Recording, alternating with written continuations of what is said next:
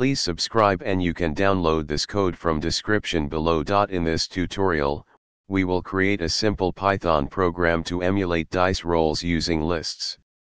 We will use the random module to simulate the randomness of dice rolls and explore how to organize and manipulate data using Python lists.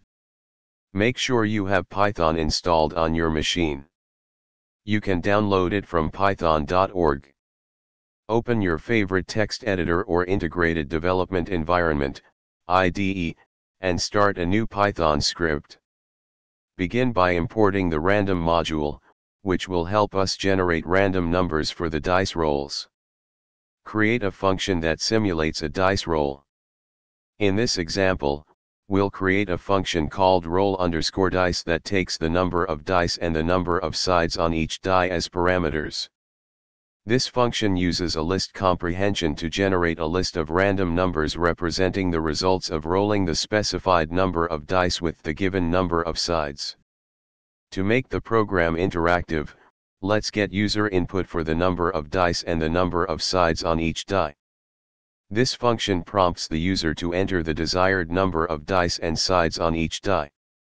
It then returns these values as a tuple. Now, let's combine the functions we've created in the main part of our program. The main function calls get_user_input to obtain the user's preferences and then calls roll_dice to simulate the dice rolls. Finally, it prints the results to the console. Save your script with a meaningful name, such as dice_roll_emulator.py, and run it using the command line or terminal. Enter the requested information, and the program will display the results of the dice rolls. Congratulations! You've created a simple Python program to emulate dice rolls using lists.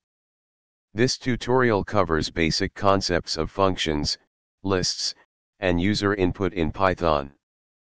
Feel free to expand on this program by adding more features, such as keeping track of the total score or implementing a graphical interface. ChatGPT